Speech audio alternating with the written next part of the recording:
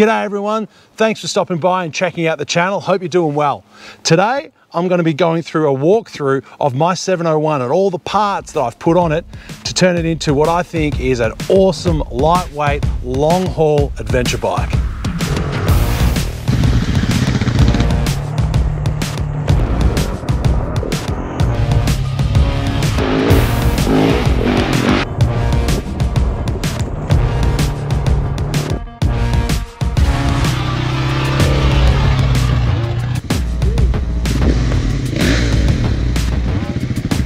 So one of the first things that I put on the motorcycle, the 701, was to increase that fuel range.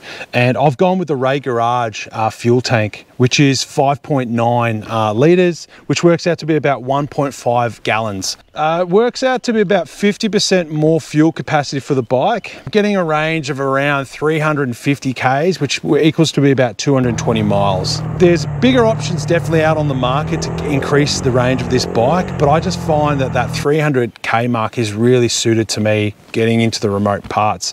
As soon as I start putting on bigger safari style tanks on the front here, it's sort of going to compromise the front of the bike a little bit with some weight distribution. And if I need to carry more fuel, I'm happy just to run fuel bladders. With the auxiliary fuel tank being installed as well, you obviously have to remove the factory air box. So what Rade Garage have done as well, they've supplied that air box for you. Now, one of the other things I like to do with that foam filter, I like to put a twin air sock over the top of that filter, and I've found that it helps keeps the dust out. We have so much dust here in Australia, and longevity for that foam filter on big trips. Now I also carry a spare filter which packs down really small, and I chuck it in my kit if I'm going on a long haul trip, and I can just simply change that filter out midway through. The last thing that I've done for the fuel for the bike is I've changed over the fuel cap, and I've put on a Vanasche fuel cap on mine. So what that is fixed, there's two things. The key sometimes gets stuck inside that fuel cap. So I've seen a couple of YouTube videos where they're actually been broken off. That's something I definitely don't want. So I've changed that out. And the other thing is too, the original cap doesn't have much of a lip underneath. So a lot of dirt will get into the actual fuel tank. So that's not good either. All right, so moving into protection on the bike. So the first thing that I've done, and I do this generally a lot on all my bikes when I first get them, because it's a really easy and basic one, is upgrade the handguards. So I've gone with bark busters, and I've put the VPS guards on them, and I've put little razors on there just to flex a little bit of wind off your hands, particularly when it's cold, and maybe and also in the rain. Why I love the bark busters is they're just super strong. I've never had any issues, and I've dropped the bikes multiple times in really tough spots, and these things generally the first thing to hit the ground, and I've never broken a clutch or brake lever, so highly recommend them. Moving down the side of the bike, I've gone with the Outback Motortec crash bars, and the reason why I've gone with these crash bars is I want to add a little bit more protection, particularly to the radiator. Just behind these plastics that's where that radiator sits, so without that guard there, if the bike went down and a rock was sitting perfectly in that position, that would just crack the side of that casing of that radiator, and that's game over.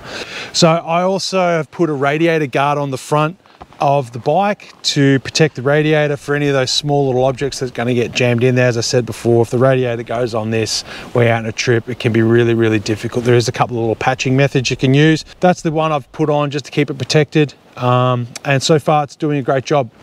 So moving down to the skid plate at the bottom of the bike. Now I've gone with an AXP racing skid plate. Now that's made from that 8mm thick plastic, and it's that HDPE plastic, and that weighs around 1.7 kilos. What I really like about the skid plate is it really eliminates a lot of those vibrations that you get through those traditional steel and metal plates.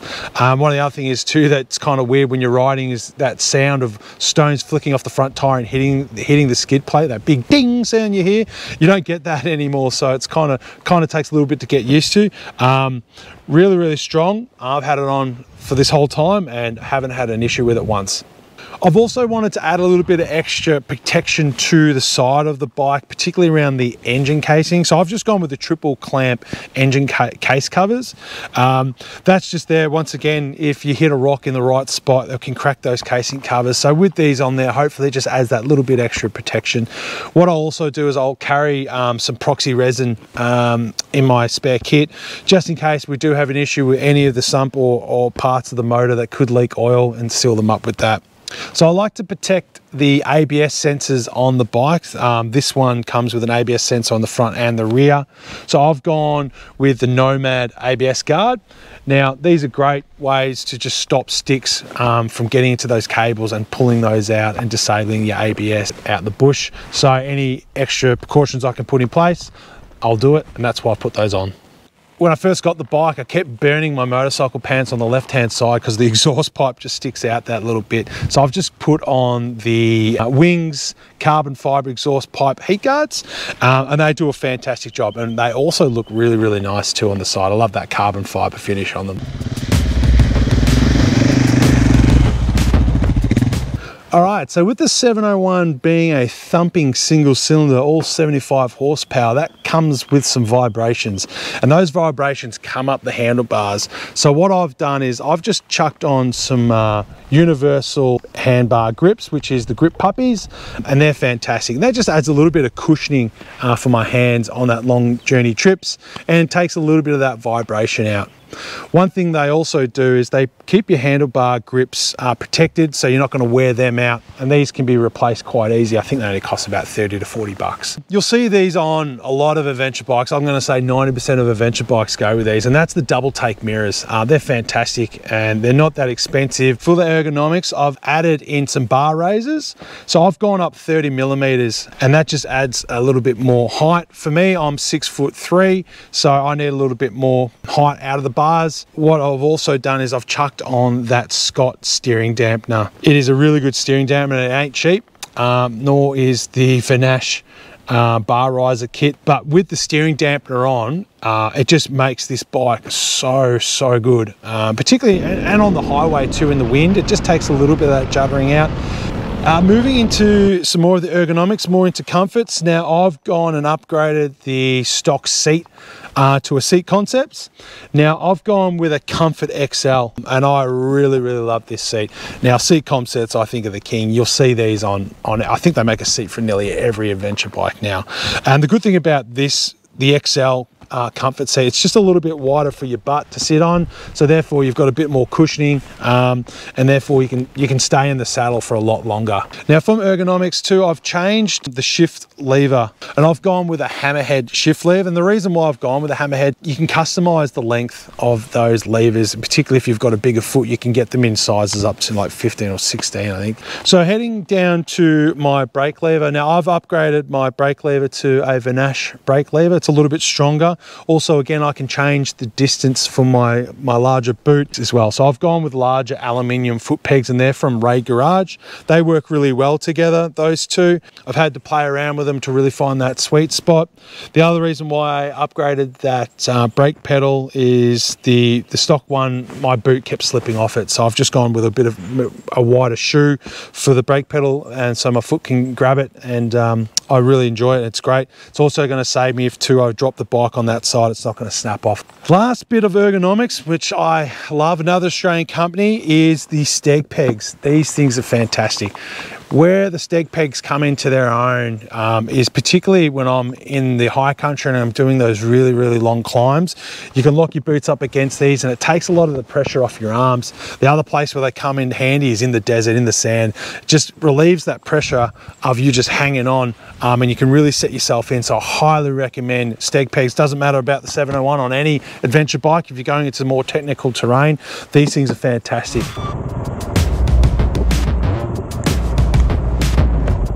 Alrighty, so luggage. With any great adventure, you've got to carry a lot of that equipment.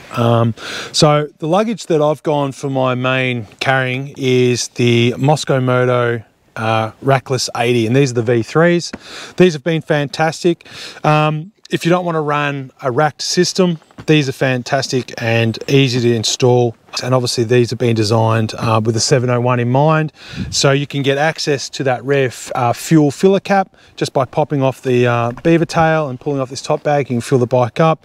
It has a really good weight distribution. Also too, if you don't want racks on your bikes, these are fantastic. Obviously the name Reckless, that's where that comes from. And I can fit all my kit in there, all my camping gear, all my food for multiple days. One of the things that you probably just need to be mindful of with these bags is this side strap that goes to the heel guard. That can shear off. I've cut one already in half, and that was just from my boot rubbing against it on a maybe 200 or 300k trip. So I've got a couple of spare of those up my sleeve. Now the customer service for Moscow Motor is fantastic. You can buy these on the website. I got mine through warranty because it was the first trip and they snapped. So with the Moscow Moto bags there, I've upgraded the top rack and I've installed a Perun Moto top rack, and I've also put an extension plate on it which really is suited to this bag, and it gives some really good tie down options, so you can lock this bag down really tight. So the other bags that I've got on the bike is my Endurostan. Now this is the Endurostan Sandstorm 4X, and this is the small bag. This is fantastic. What I use this bag for is my quick go-tos, particularly camera gear for all the filming that I do out in the bush. A lot of the batteries sit in here, and I've got that quick changeover. I can also store my drone in there as well. Haven't had any issues with this bag. It's really good. It's kept everything dry, and they make some good stuff. The other bag I've put on is my handlebar bag. Now the handlebar bag that I've gone with is the Giant Loop Zigzag, and it's a great little bag. The only thing I will say about it is not waterproof. It's got a light water resistance, but you get a big downpour rain, that's going to get wet. So just obviously be mindful if you do go with that bag and it does rain, it ain't going to keep your stuff waterproof. So the other bag I use is on the front of the bike, which is the Endurostan bag, the fender bag. Now that's a great spot that I put a spare tire tube for my front tire and a couple of little tools in there as well. And what that does is that just frees up a spot where that tire tube would originally be in the back of these bags. Don't put too much weight on my fender. Obviously I don't want to snap that fender off, but just with one tube and a couple of tools there, haven't had any issues. Now I've been running that fender bag on there for about 3 or 4 trips now, and it's fantastic. Alrighty, so performance-wise on the bike, I haven't done that much because you don't really need to. This thing is an absolute weapon. As soon as you get it off-road, you'll scare the absolute bejesus out of you if you're not hanging on. So, and a lot of people have done this modification, and that is the original exhaust pipe, pretty much a paperweight. Throw that thing in the bin. It weighs 6 kilos. It has the cat in it. It creates an enormous amount of heat, particularly if you're going to run these bags. The actual website says to change the exhaust off because that pipe creates so much heat. And the exhaust that I've gone with is just the Wings titanium exhaust. Fantastic. Got good little bark. You've also got options too with that exhaust. If you don't like loud exhaust, you can put baffles in there as well, which they sell on their website to decrease the sound. I don't want to drop 1,200 bucks on the exhaust because I'm just going to trash it. I've just changed my front sprocket to a 14 tooth sprocket. Now the reason why I've gone a 14 tooth on the front is I wanted to drop that gearing just down a smidge, particularly when I go take on some technical climbs. I just want to have a little bit more in my rev range. I've also found too now that the bike in second gear is beautiful in the bush, and it just powers up stuff, as before I was running in that first gear and really stringing it out just so I could keep my momentum and keep the revs up. The other performance part that I've done to the 701, and I recommend not just the 701 but all adventure bikes, get your suspension professionally tuned. Now I had my suspension professionally tuned down in Geelong by Chad's Off-Road. Now he's put stiffer springs in the front and obviously a stiffer spring in the rear, and then he's matched that setup to my weight with my gear weight, and the difference is phenomenal. It's given me and the bike so much more confidence off-road, and I highly recommend it. Yes, it is a little bit pricey, but it's an investment well worth it. So I've upgraded my front headlight. The stock headlight on the 701 isn't really up to par, particularly when you're riding at night. So I've just gone and put a Cyclops LED headlight. And the reason why I've gone the Cyclops, it's only around 100 bucks, and the performance you get out of it is really good. The other reason why I didn't upgrade the headlight completely is because I still don't know if I'm going to go down that rally tower route. Right now, after 10 months of riding, I'm really don't need the rally tower.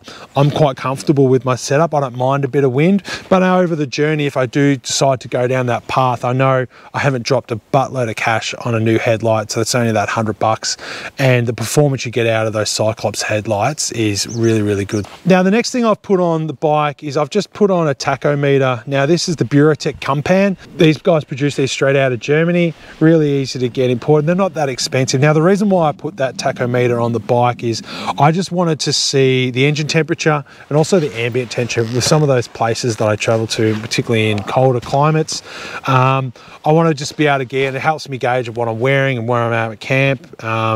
So it also gives me that data from the bike as well. I've also added an extra USB charger to the bike. Now, I've wired that directly to the battery, and the reason why I've done that is because this got a voltmeter on it, and I've got an on and off switch on the front of this. So great way for me to see what the volts of the bike are doing.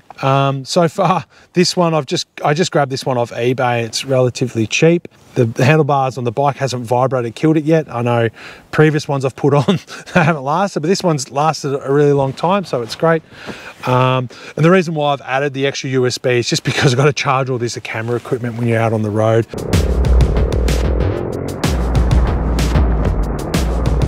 So tyre-wise, I've still got the stock TKC 80 on the front. I'm just waiting for that to burn down. I've only put 5,000 Ks on the bike, so that's still got a little bit of life left in it. I haven't found that tyre to be too bad, but I definitely won't be putting the TKC 80 back on when I go to replace it. Definitely be going along more the lines of an 80 off-road, 20 road style tyre. And you know, there's so many options out on the market. On the rear of the bike, I've put on the Motos Adventure Tractionator. Now, that's a fantastic tyre. I've been running that over winter, and particularly on that last trip where Dan and myself got into some real heavy clay.